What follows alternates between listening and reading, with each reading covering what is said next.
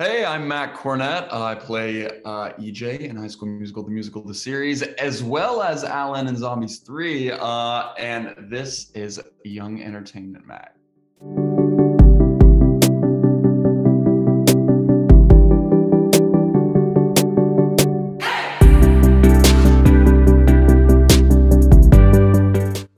Joining me, Matt. Again, I'm Daniela with Young Entertainment Mag. We're so excited to talk with you today. First of all, congrats on Zombies 3 coming out today, July 15th. You must be so excited. That's incredible. So are you doing anything specific to celebrate? Today I think a few people were gonna get together and watch the movie, but then we were like, we've also seen this movie like 4 times at this point. So I think a lot of people have kind of started to fly back to Toronto, the ones that are from Toronto, and I know a lot of people are kind of all over the place. So we are not doing anything special today. We all were together, or not all of us, but a few of us were together last night, and kind of we're together whenever that dropped. So it was nice to be together with them for that. But we also all are in a big group chat, so we talk pretty much every day, anyways. That's so fun. Well, congrats. We're so excited for you. It sounds like you guys have already seen it quite a few times, so you already did your celebrating, which is awesome. Yeah. So we're going to dive in to High School Musical, the musical, the series. So at the end of season 2, Portwell fans got their wish. However, we don't actually get to see EJ and Gina share a kiss, but in the trailer for season 3, we definitely see some kisses happening. Should Portwell fans be excited for season 3? And what are you excited for Portwell fans to see and experience in this season? Yeah, I mean, I think they should definitely be excited because, we start the season off and they're, they start the season off together in this new, fresh relationship that they're, excited to explore. And there's a lot of things that start to kind of challenge that a bit. And one is EJ directing, it kind of pulls his focus away from Gina. And I think, not entirely, but it pulls a little bit of that focus away from her. But this season, EJ's very excited to go into the season and go into the summer with Gina and get to start this new fresh relationship and just be happy together and be able to take this summer to really spend time together and just make the relationship flourish. And it's a very fun season, and there's a lot of twists and turns that I think people may not expect, some that people might expect. As for something I think Portwell fans might be very excited for, I will say there is a little bit of a duet that I get to have with Sophia. I'm not going to say anything more about it because I don't want to spoil anything, but I will say there is a bit of a duet, and it's a very, very fun one. And yeah, I'm just really, really excited for that. That's one of my favorite numbers in the show this season, but it's a fun season. Awesome. We're so excited. Thank you for sharing all that. So did you and Sophia have any specific method that you did off camera to help you guys get into your character as Portwell? Because you guys have such a strong connection. What is the technique or the method behind that? I wish I had some elaborate, detailed answer to that, but we don't. Her and I are such good friends, and we are very, very close. And I think that in itself was able to translate, through the screen. But no, I mean, it was just in between takes, we would goof off and have fun and make jokes and, make TikToks with everybody. And this season we all played a lot of We're Not Really Strangers, which if you're not familiar, it's a great conversation game. And then, I don't know, I wish I had some amazing elaborate answer, but not really. We love goofing off, offset. And I think that just translated the friendship really did. Totally. You guys have a real solid, authentic relationship. And so we can see it on screen. That's really special. Oh, cool. So more acting questions. So you mentioned in one of your interviews that you enjoyed working on the scene with Sophia when EJ is talking with Gina on the couch about Duke and how EJ's father helped him get in. So as an actor, how do you ground yourself in those types of scenes where you have to let yourself be so vulnerable and so emotionally aware? Clearly, you're an extraordinary actor, but what really specifically for you goes into that? Yeah, I think something that's important, and I used to be really bad at this, and I still am sometimes, is especially for a scene like that, over preparing it is not, you know, not a good thing, and just like focusing on it, and just like working on it sometimes is you know, does more harm than good. And you know, there's a couple scenes this season that are very you know, heartfelt, grounded scenes, and you know, that's just the thing. I kind of just will read it a couple times, make sure I know my lines, and then go into the scene really just trying to be present in the scene, and present, you know, in that specific scene, present with Sophia, and just really playing this as real as possible. And you know, what happens, and letting the moments play as authentically and naturally as possible. Because for me, if I work on a scene too much and I rehearse a scene with myself too much, then I start to create these pre-imposed moments in the scene that I will make sure happen, because I feel like that's the best thing. But really, the best thing is just making sure that the moments happen naturally, no matter what that may be. So and Sophie is such an insanely talented actress that she, you know, she makes that very easy, and it's very easy to just play in a scene with her, and really just let moments happen naturally.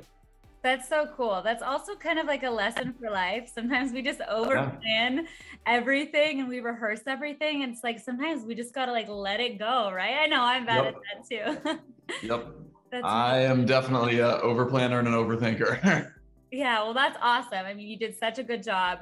So that's so cool to know, like, your insight and how you think about all that. So what is one thing in season 3 of High School Musical, the musical, the series, that we haven't seen from EJ yet? And what else are you excited for us to see from EJ in season 3? Oh wow, that's a great question. Actually, I think this season you will see, especially in the earlier part of the season, you get to see a much goofier side of EJ. And I feel like there's been times where you've seen a little goofiness out of EJ, but I think this season specifically, you see some moments that are extra goofy from EJ, because he's at this camp that he grew up going to. This is like, I mean, he says in the trailer, this is his second home. And you know, this is the camp where he met Nene, and this is the camp that he has so many memories here, and this place truly is like his entire childhood. So you see these moments where like there's camp traditions that happen, that he finally is getting to see his friends experience for the first time, and he's so excited for that. So he just gets so goofy, and I think he just becomes a kid whenever he's at this camp, and he sees these specific things happening that are camp traditions. And that was so much fun to get to play and just get to like be a kid and a goofball. And like, I almost say the closest comparison to it would be season 2, the spring break episode, whenever EJ and Ashlyn are at Ashlyn's house, and there's like a whole sock puppet moment, and EJ's playing with all these toys from his childhood.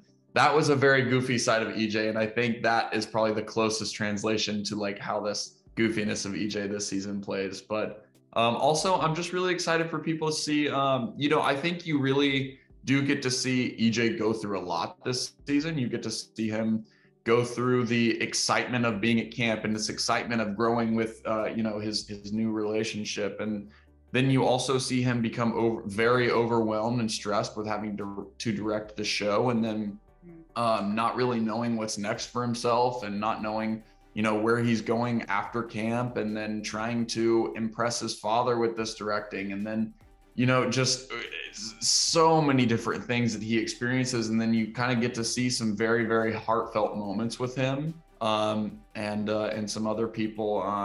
And I think he just goes through a roller coaster of emotions and feelings this season.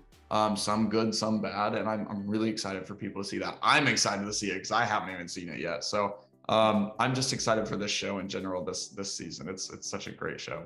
Yeah. Oh my gosh. That's awesome. So fun. We can't wait. So Is there one thing about the entire High School Musical, the musical, the series experience that you know now that you wish you knew before the series even aired on November 12th, 2019? Yeah, I would just go to say, I think a big thing that this show has taught me, and I hope it shows other people and teaches other people, is just like being fully you and fully yourself, and not having to try and impress other people or trying to put on this perfect persona. I mean, that's what EJ does in season 1, and it gets himself in trouble, and he's also just not able to just have a happy, like, loving life because he's trying to impress everyone. And so, like, that's something that I used to struggle with a lot, is just trying to, and at times I still do, like, I still like to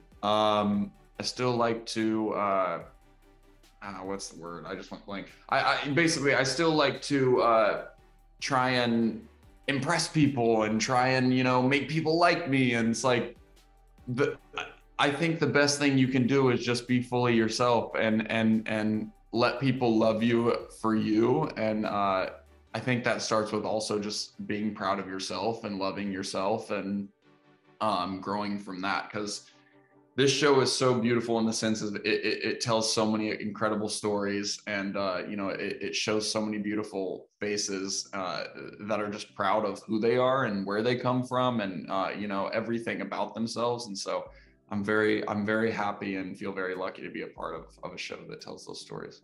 Yeah, that's amazing. Do you have one single favorite memory from your High School Musical, the series experience, that maybe is like a behind the scenes thing, or just something that meant a lot to you that you'd want to share with everyone? One single memory, that's tough. I would go to say, okay,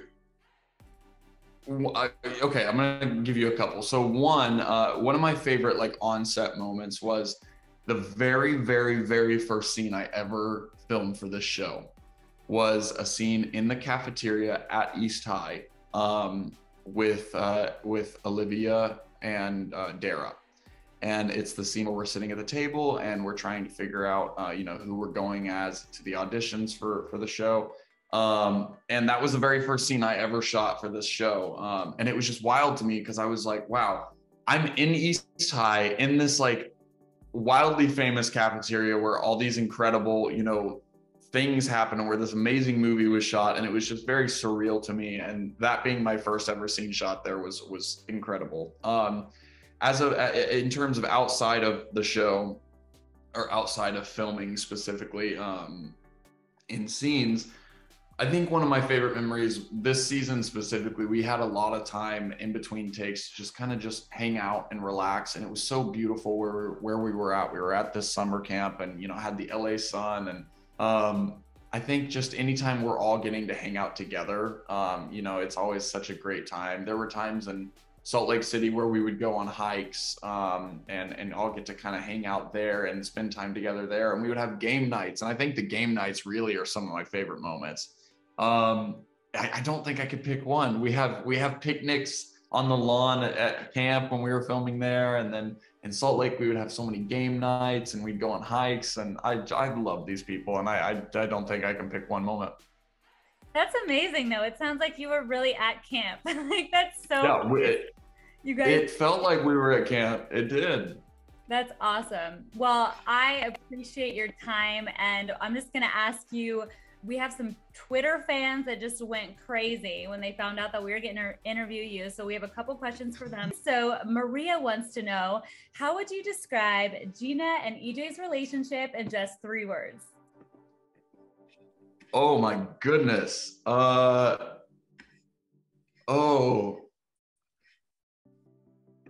Goofy.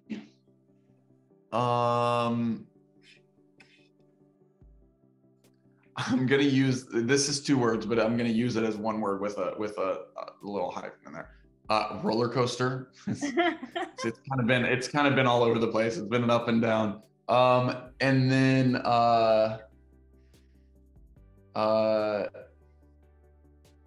genuine. I'll say genuine just because I feel like they have a genuine connection. I really do. I feel like they they are able to connect on multiple levels. I love that. That was perfect. So Audrey says, EJ is a comfort character for so many people, including myself. How does it feel knowing that him and you are loved by so many people? Well, first of all, that's putting tears in my eyes, so thank you. I love you guys so much. That makes me teary. I love you guys so much, and it means a lot that I get to just create this character and get to be a part of this beautiful show. And I just love that I get to be there for people, whether, you know, I'm physically there or not. It means a lot that I get to help people through a lot of times. I've talked to a few people that I've met that are just like, you know, this show and like your character like really helped me through a tough time in my life, and it means a lot. And it like, that means so much to me, because that's why we do what we do. We, you know, create these shows just to kind of give people an escape and give people entertainment and joy and love and everything. And it means a lot. And so thank you for saying that. And I love each and every one of you guys so much. That's so sweet. Look at you out here changing the world, doing what you love. That's so cool. Wow. That's so cool. Seriously. Yeah, that is awesome. You have an impact on so many people. That must be like an incredible feeling. So we're going to wrap it up with one last tweet. And this one is a little silly, so I love it. Do you think that Ricky or EJ would survive an alien? Oh, and this is from, I have to say, this is from Ever OBX4. That's who the tweet came from. They said, do you think that Ricky or EJ would survive an alien invasion? Why or why not?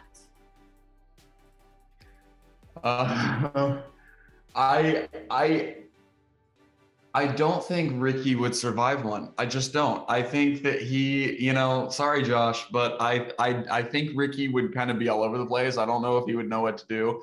I feel like EJ would know what to do because he grew up going to summer camp where, you know, you learn all these different things on how to kind of like survive in the woods and go through all this stuff. You know, we're going to create a world where EJ is also a little bit of Alan from Zombies. So he knows his aliens a little bit. I love that. That was a great answer. Well, thank you so much, Matt. You're an absolute pleasure. We're so happy that we got to talk to you, and we're so excited to watch you do everything. This is just the beginning for you. You're going to do amazing things in your life and your career, and we're here to cheer you on every step of the way. So thank you so much for taking the time to speak with us. We really appreciate it. Thank you so much. And do not forget to subscribe to Young Entertainment Mag.